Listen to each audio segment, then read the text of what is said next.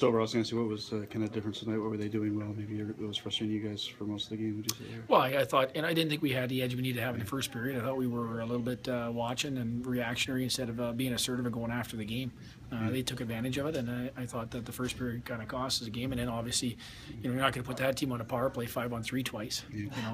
But we were doing a good job killing 5-on-4, and they got extended minutes of time on a 5-on-3, and difference in the game.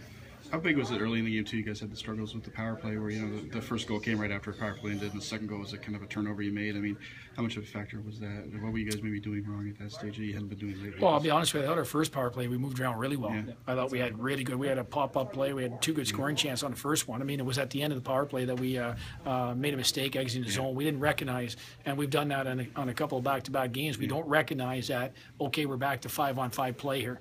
And we should have gone into a little bit roll out with their 2 guys back and been cognizant of the fact that it was now 5-on-5. But the second power play we didn't do very well. But I thought tonight our power play actually moved the puck pretty well. I thought like I said, it's a situation where we had a couple turnovers and 2 5-on-3 goals, and it adds up to a loss pretty quick. One thing I saw was it seems like you guys have improved possession, improved moving the puck, and it just needs to find a way to score. What's it going to take?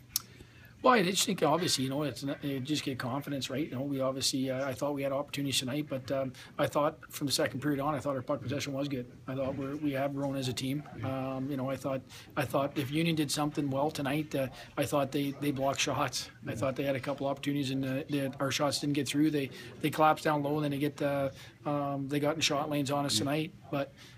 Like I said, we have to be more assertive and get after the game in the first period and then maybe those turnovers aren't there. And, obviously going into the game, I said that on the radio, if you're going to go in a game and and we're going to have some key turnovers and against a team that can transition and don't need many opportunities to score, and we're going to put them on a 5-on-3 power play twice a night for extended amounts of time, that's not a great recipe for success against a team like that.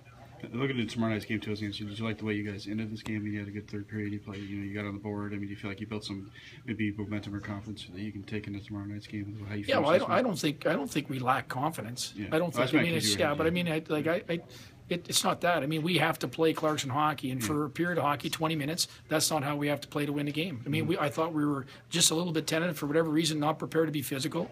I told the guys, we have a team that came out and out hit us in the first period in our barn. That's not going to win us a whole lot of hockey games, and that's not how we want to play.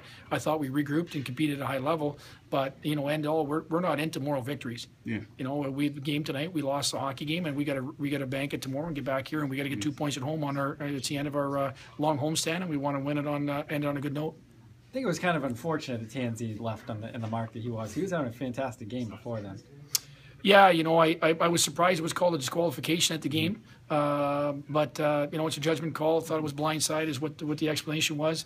He's impacted games physically. I do know that Kevin plays a hard physical game, but I do know he's disciplined and he's not a dirty player. So, it's unfortunate that they felt it was a blindside hit and high. So it was a judgment call, and it is what it is.